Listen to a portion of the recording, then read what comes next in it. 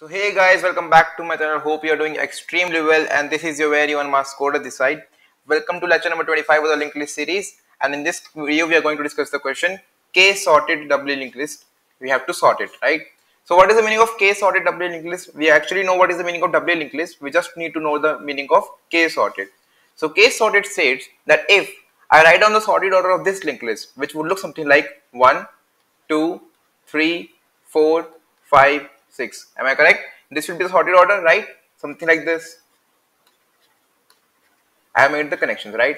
Now, it says that 3. Suppose I say that this linked list is 2 sorted, right? K here is 2.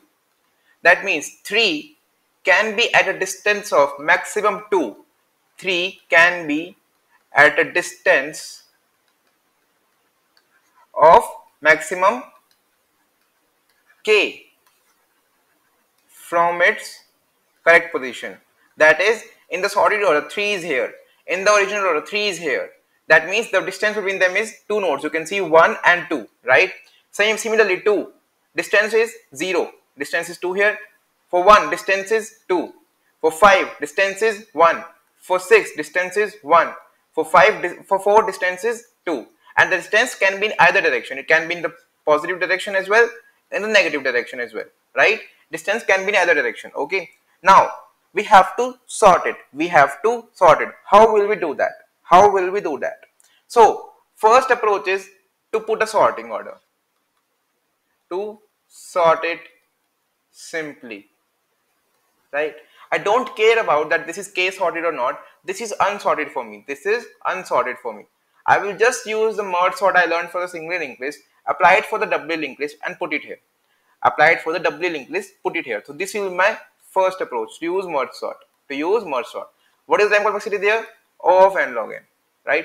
Simple and sorted. O of n log n, we are able to solve the problem. Okay, can we try to use K sorted given to us to actually optimize it?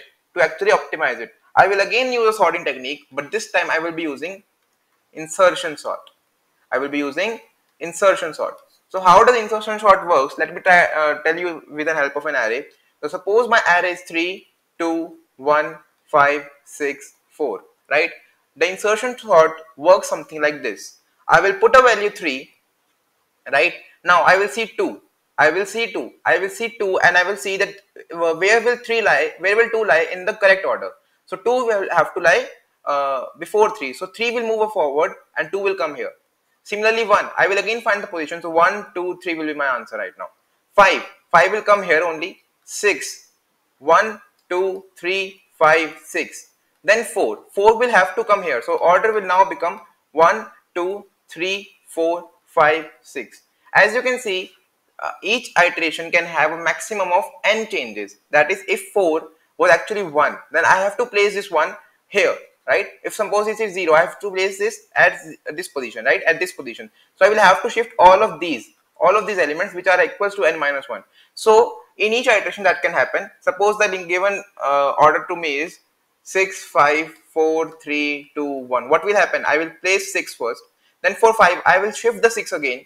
So 5, 6. For 4, I will say 4, 5, 6. For 3, what will happen? I will say 3, 4, 5, 6. You can see here it was 1. I have to change the 6 position to 1's position forward. For 4, I have to change 2 operations. For 3, I have to change 3 operations up till. So in the end, if you see, the time complexity will be O of n square, which is not an efficient time complexity. But in this case, in the given case, it has been mentioned that each element can be at most K forward or backward. That means at each iteration I have to do at most K operations.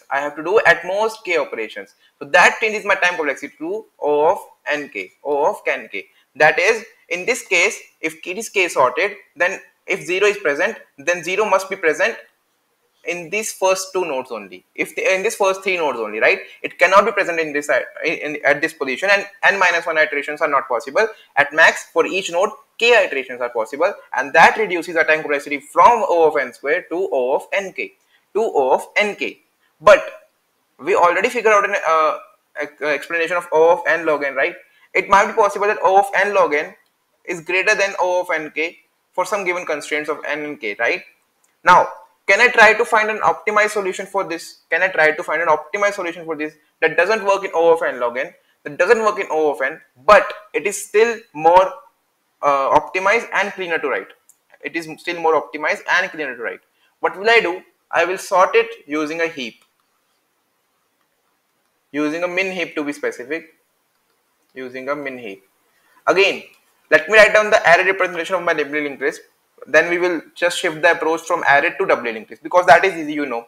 So array given to me is 3, 2, 1, 4, 5, 6. I will take a heap of size k plus 1. I will take a heap of size k plus 1. Now it has been given to me that suppose k is equals to 2 here, right? K is equals to 2. Now, my question to you is, suppose I have to insert my first node at this position. I have to insert my first node at this position. Is it evident that this node will be filled up by these three elements, one of these three elements? Why? Because it has been mentioned that what is the distance of this node from this? It is 0. 2 from the given node, it is 1. Let me name it as x. 1 from the given node, 2. 4 from the given node, 3. So 4 cannot fill this position. 4 cannot fill this position because distance of 4 and x is greater than k. I want a distance of k. So these three elements, which is equals to k plus and 1 elements, will give me my first node. Will be giving my first node. So I am saying that if I just sort these three up, if I just sort first k plus 1 elements, first k plus 1 elements, it will definitely give me my head. It will definitely give me my sorted order head. So what will I do? I will use a min heap. Now min heap sorts the nodes on the basis of the smallest value. That is, the smallest value will come on the top. So after I put the nodes in the min heap, that is first k plus 1 nodes, it will look something like this. Address to 3 node, address to 2 node, address to 1 node, right? It is of size k plus 1. Now the top element will give me the node that has to be present on this position. So what will I do? I will just say that x is 1. X is 1. Again, I will be using dummy here. So dummy a is next is equals to 1. A is next is equals to 1. Once previous is equals to a will come here. A will come here. Now, for the further iteration, suppose y, which has to be connected on the second position. What are the positions possible? So you can see that we have actually 3, 2, 1 in our linked list. We popped out 1, right? Y can actually go up till 4. Y can actually include up till 4. Now we have already popped out 1. That means if we just push in 4, then we will get the output of 3, 2 and 4. So that is, I popped out 4. If I push in 1, if I push in 4, then based on the data, 4 will come at last because it is the greatest. 4 will come at last and 2 will be the above one. So I will say 2 here, right? Moving on. 4, after that 5. I will push in 5. 5 will come here by God's grace. Moving on. 2 has been popped out. 3 is the, so 3 here. Moving on. 5. I have to push in 6 also now. 6 will come below it. So I will just 4, 5 and 6. My linked list will do something like 4, 5, 6. 4, 5, 6. I know that you have many doubts here. Let me clear clear them out one by one. First is, why didn't I put all the elements inside priority queue? Why didn't I put all elements inside priority queue at once? The two reasons are because I want to make it optimized, right? How? If I put all the elements in it, then I will be using a space of O of n and a time complexity of O of n log n. Why? Because it requires n log n time to put an element into the priority queue. But now, in the algorithm I just stated, what is happening? I am using a space of O of k plus 1, which actually equals to O of k only, right? Because I am just putting k plus 1 elements in the priority queue, right?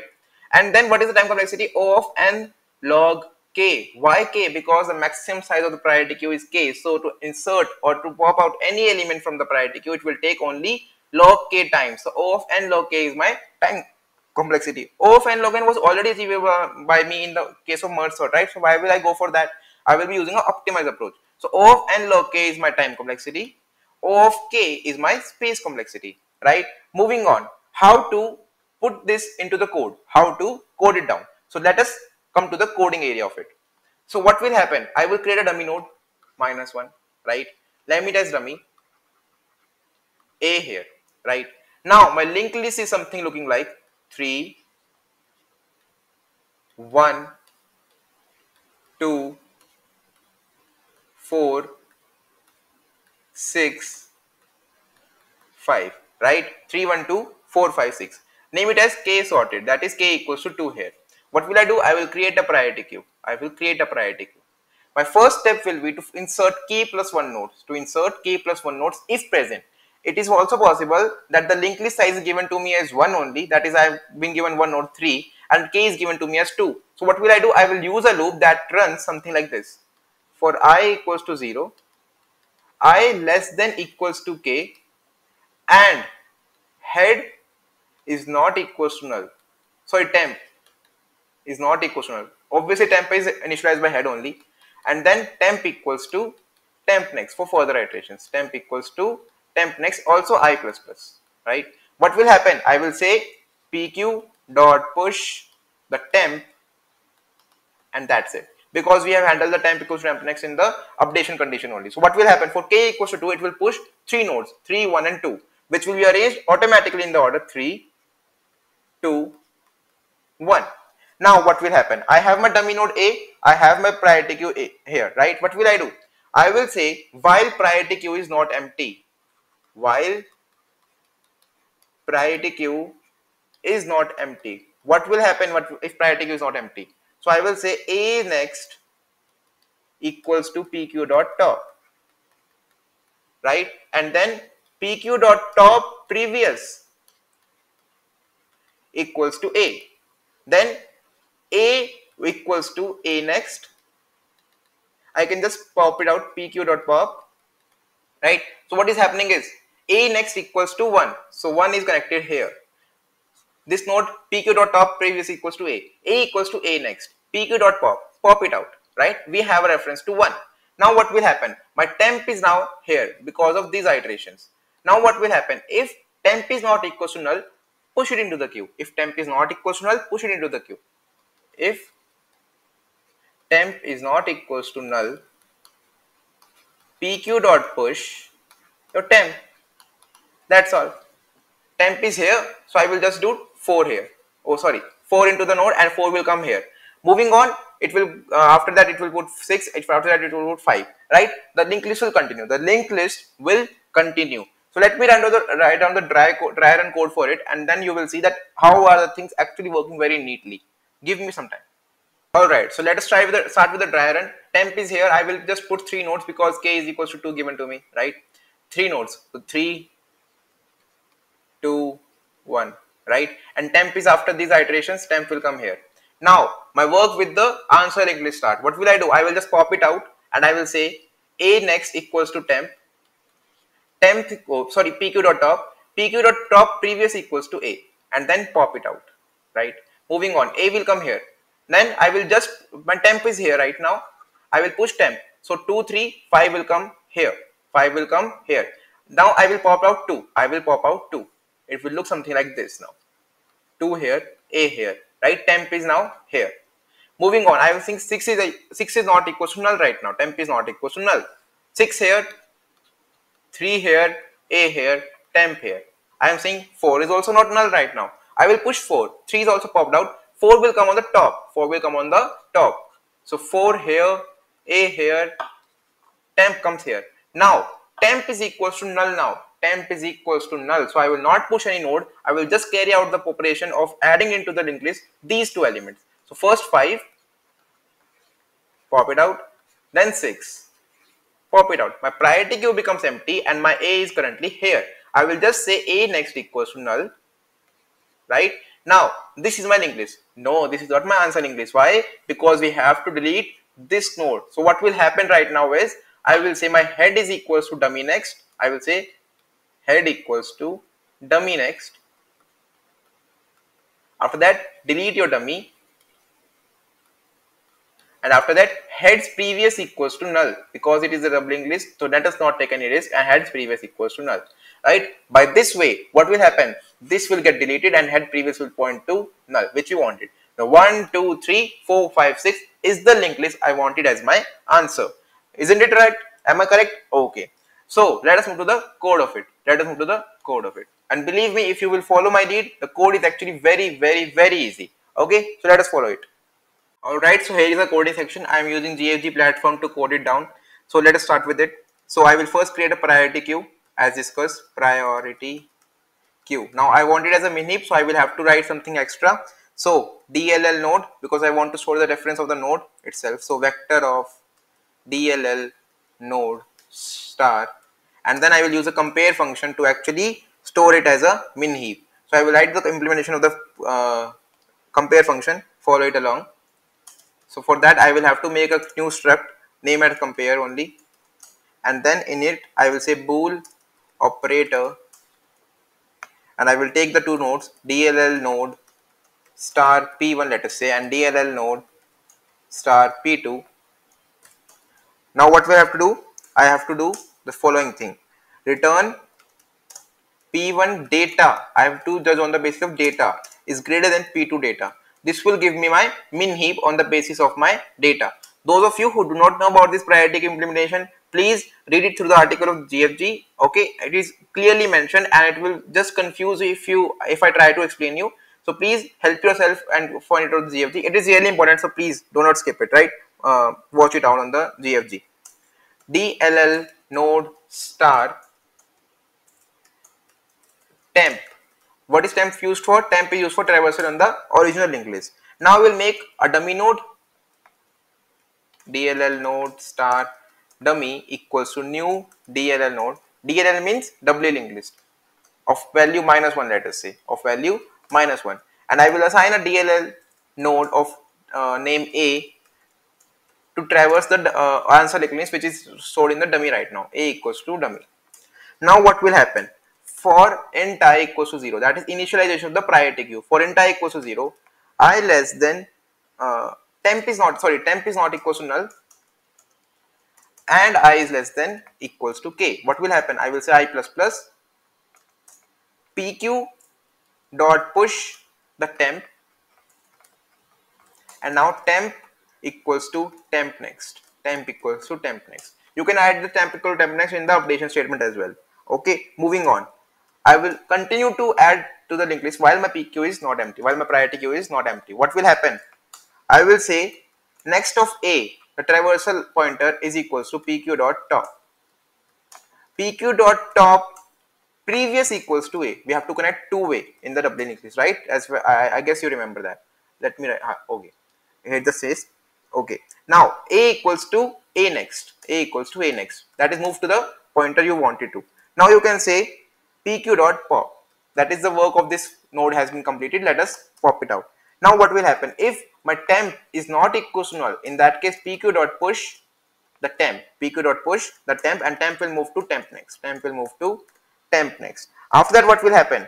After that, I will just have to delete the dummy node. I will just have to delete the dummy node. So let me move down. And after that, I will just say head equals to dummy next. Head equals to dummy next. You can delete your dummy safely. Delete dummy. Head previous equals to null now.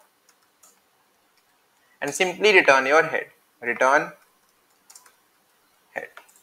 Right? Hope it will work. Let us try to compile and run it. I guess I have not committed any typing mistake. It is not running fine. There is some problem. Definition does not declare the parameters. What is the problem? Let me see. DLL node. Oh, it not be curly braces. Sorry for the fault, guys. It is not curly braces. Okay, let us try it now. Now it should work, I guess. Oh, again. Struct definition semicolon missing. Let us try it out again. It should work now. There is some error. There is some error. What is the error? Alright, so I found out the error. As I said, I have to make it as null. I have to make the last node as null. Right? Because the last of the linked list is also null. Let us try it now. It should run fine now. And it is taking time. Okay, it is running fine. Let us try it for submit as well. In the meantime, do consider subscribing to my channel because it really motivates me, as you know. It is running fine and it has been run. Okay. So thank you for watching, and we'll meet again in the new lecture. Till then, stay tuned, keep coding, and have a nice day. Bye.